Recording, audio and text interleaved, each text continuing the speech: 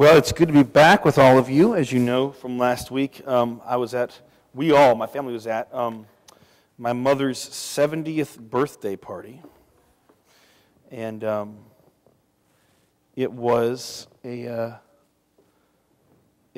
good time. I saw people that I hadn't seen since I was a kid again, and so it's funny seeing folks you haven't seen for 15 plus years, and they're like, "Oh, remember when you were?"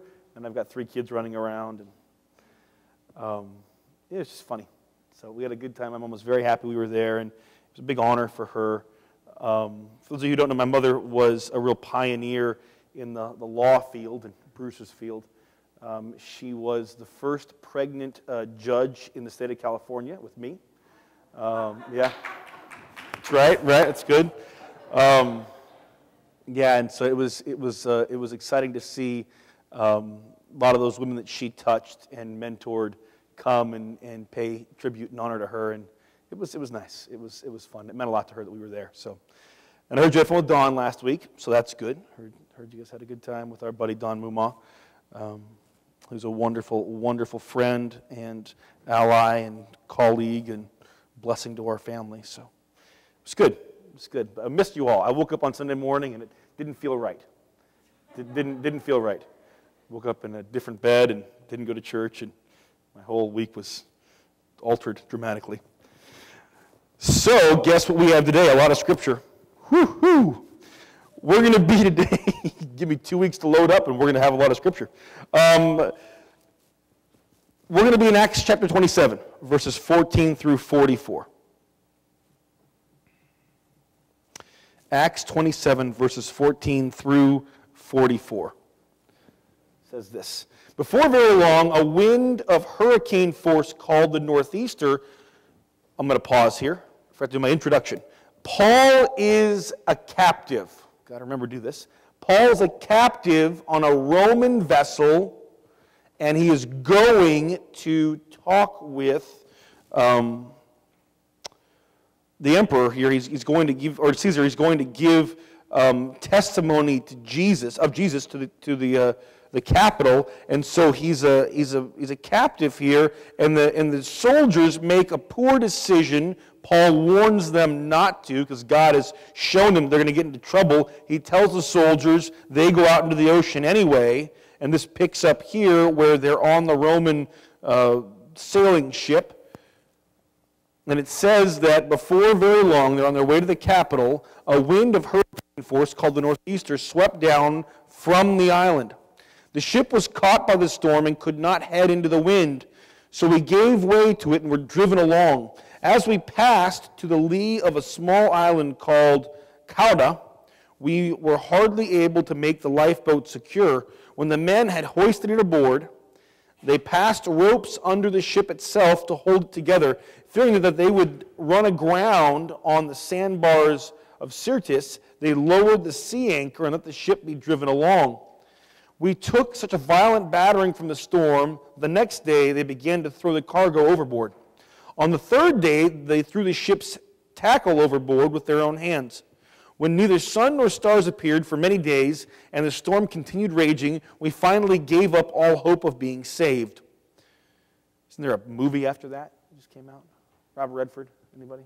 Just me? Verse 21. After the men had gone a long time without food, Paul stood up before them and said, "Men, you should have taken my advice not to sail from Crete." Isn't that great? In the middle of the storm. You people didn't listen to me, and here we go.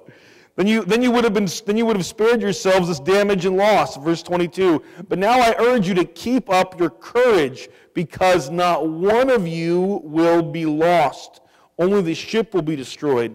Last night, an angel of God, whose I am and whom I serve, stood beside me and said, "Do not be afraid, Paul. You must stand trial before Caesar, and God has graciously given you the lives of all who sail with you. So keep up your courage, men, for I have faith in God that it will happen just as he told me." Can't circle that one enough. Keep up your courage, for I have faith in God that it will happen just as he told me. Verse 26, nevertheless, we must run aground on some island. On the 14th night, we were still being driven across the Adriatic Sea, when about midnight the sailors sensed they were approaching land. They took soundings and found that the water was 120 feet deep. A short time later, they took soundings again and found that it was 90 feet deep. Fearing that we were going to be dashed against the rocks, they dropped 4 anchors from the stern and prayed for daylight. Even the sailors pray in the storm. Verse 30, in an attempt to escape from the ship, the sailors let the lifeboat down into the sea, pretending they were going to lower some anchors from the bow. Then Paul said to the centurion and the soldiers, unless these men save the ship, you cannot be saved. So the soldiers cut the ropes that held the lifeboat, and it fell away. Just before dawn, Paul urged them to eat. For the last 14 days, he said, you have been in constant suspense and have gone without food. You haven't eaten anything. Now I urge you to take some food. You need it to survive. Not one of you will lose a single hair from his head. After he said this, he took some bread and gave thanks to God in front of them all, and he broke it and began to eat. They were all encouraged and ate some food themselves. Altogether, there were 276 of us on board.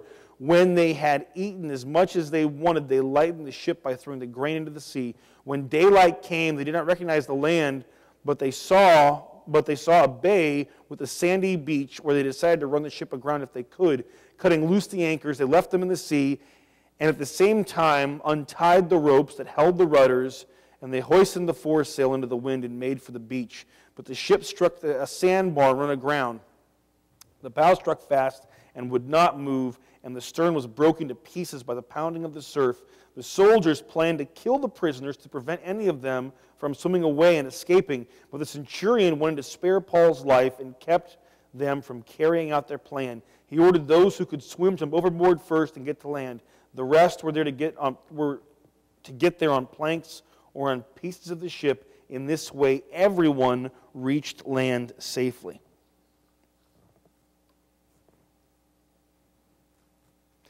Very uncommon in these days for many to survive, let alone everyone. Let's pray together. Lord God, as we look at storms and how to hold fast, we pray that you would give us eyes to see and ears to hear. We thank you that you are so magnificent in how you work in our lives, as you did in Paul's. Lord, help us to know you better and understand you more intimately through our time in this word together. In Jesus' name, amen. You think about it, and most of us face a lot of storms in our lives.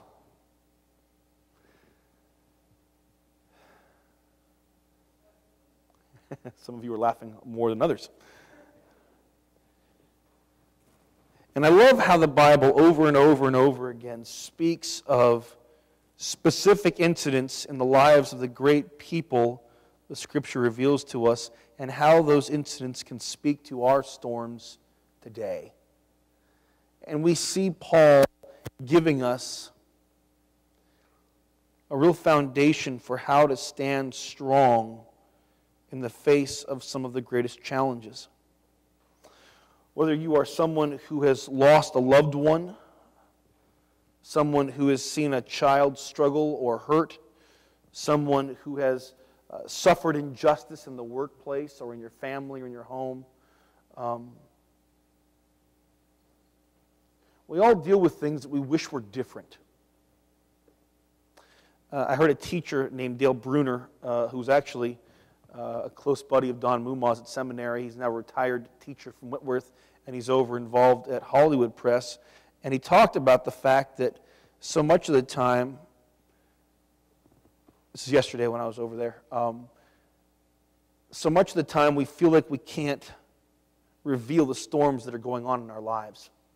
Because it's hard to open that up, and then we don't know if we're going to be embraced or if the church is going to be able to encourage or help us in the midst of the storms of life that we face. And I think it's important for us as the church to understand that as we walk out the Word of God, we see grounding for the storms of our lives. We see a way, we see a path, we see clarity, we find victory. Too often, I think that the impulse can be to just meet someone in the place of brokenness and care for them, but never help them come out of the brokenness to a place of wholeness and victory and blessing.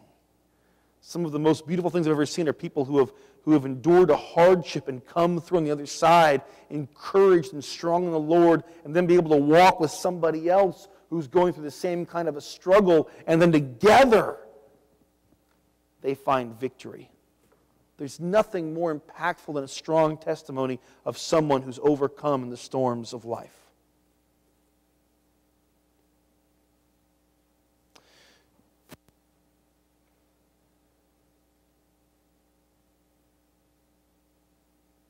And we pick up here with Paul. His captors, the Roman soldiers, and really he's showing them how to save their lives and his life and everybody else on the boat. And we see that Paul was special for several reasons. And he gives us a groundwork of how to stand strong. He gives us 4 anchors for how to weather the storms of life.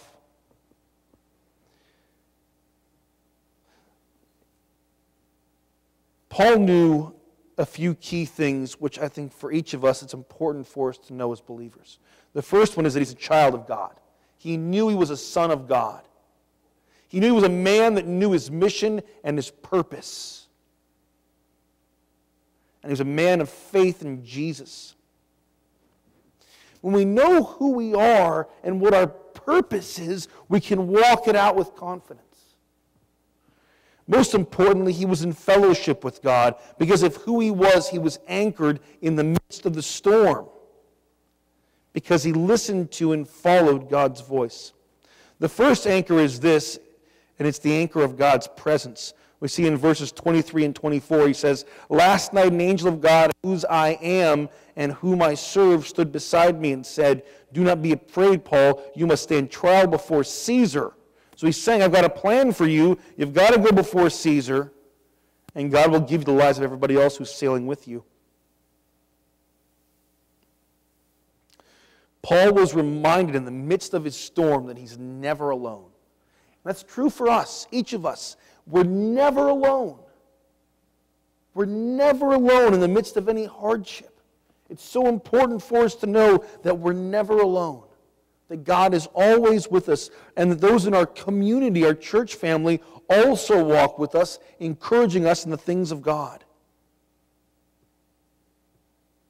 Psalm 23 verse 4 reminds us, "Even though I walk through the valley of the shadow of death, I will fear no evil, for you are with me. Your rod and your staff, they comfort me." God is with us always. There's a story from a man named Tony Campolo, who you guys know of.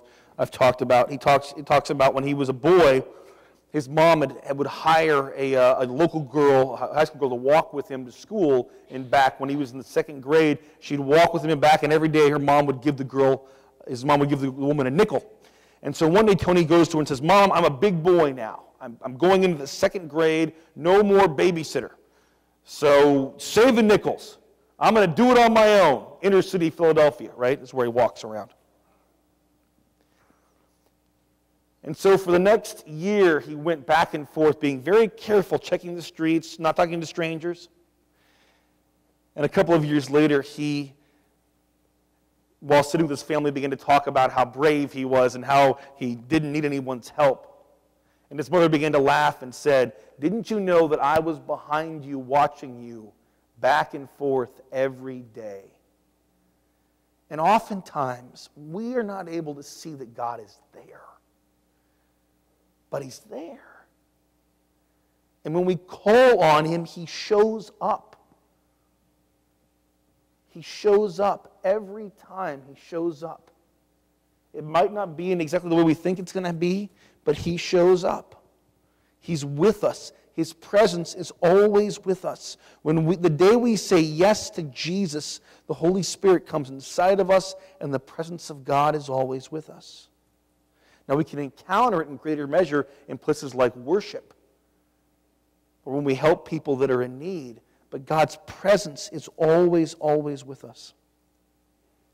The second anchor is this, the strong anchor of the promises of God, the Word of God. Acts 27, verses 24 through 25, which we already read. The angel of God said, "Do not be afraid, Paul. You must stand trial before Caesar, and God has graciously given you the lives of all who sail with you, so keep up your courage. I have faith in God that it will happen just as He told me." How many times have we seen in the Bible where God says something and people say, "That sounds impossible," right? And what does God do?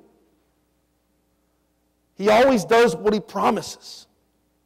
He always does what He promises. And for us, in our faith, we can hold to His promises. Romans 4:21 says that what God promises, then He is able to perform. There are more than 7,800 promises from God to man in the Bible. 7,800 promises. And we know that what He promises, He is able to perform. He is able to do. So we can hold strong to the anchor of God's promises. The third one is this, the anchor of the plan of God. This is a verse that we talk about a lot, Jeremiah 29:11, where He says, "For I know the plans that I have for you, says the Lord, plans to prosper you and to harm you, not to harm you, plans to prosper you and not to harm you, plans to give you hope and a future." Paul knew that God had a plan. And I think that for each of us, we need to remember that God has a plan for us. And that He calls us to great things, great understanding of Him, great knowledge of Him, great walking with Him. That as far as we're willing, we're going to see Him do great things in our lives.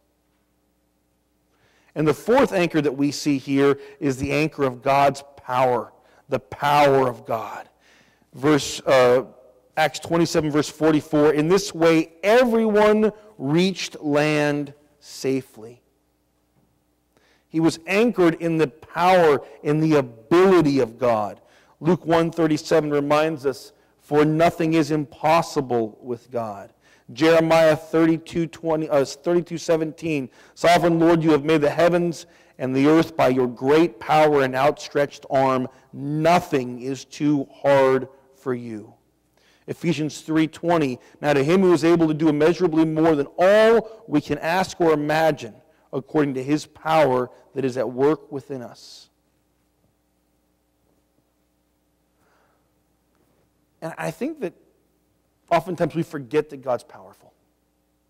And I want to encourage us to always, always be open to the fact that He can do anything. That He can do anything. That He has great plans and that nothing is beyond Him.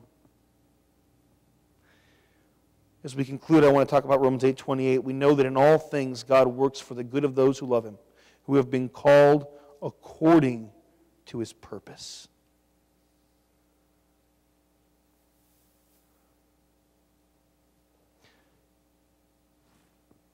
Psalm 103, verses 2 through 5. The psalmist writes, "Praise the Lord, O my soul, and forget not all His benefits, who forgives all your sins and heals all your diseases, who redeems your life from the pit and crowns you with love and compassion, who satisfies your desires with good things, so that your youth is renewed like the eagles."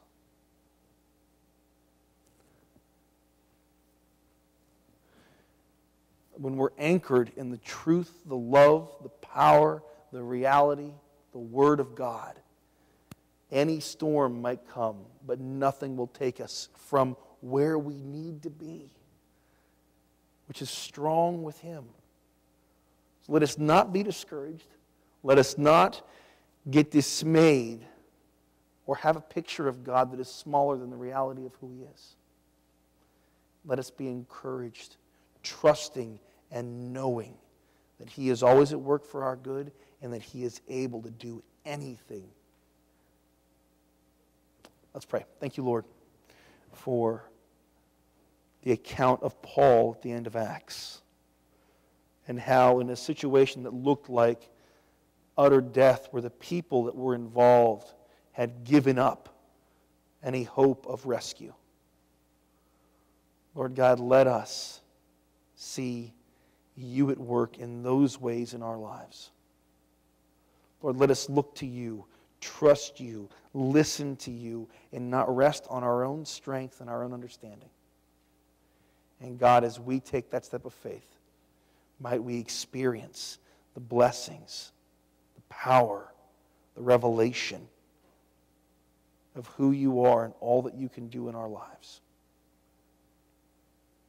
Let us be anchored, Lord, in those things which Paul was anchored, and find the great victory that he saw every day of his life.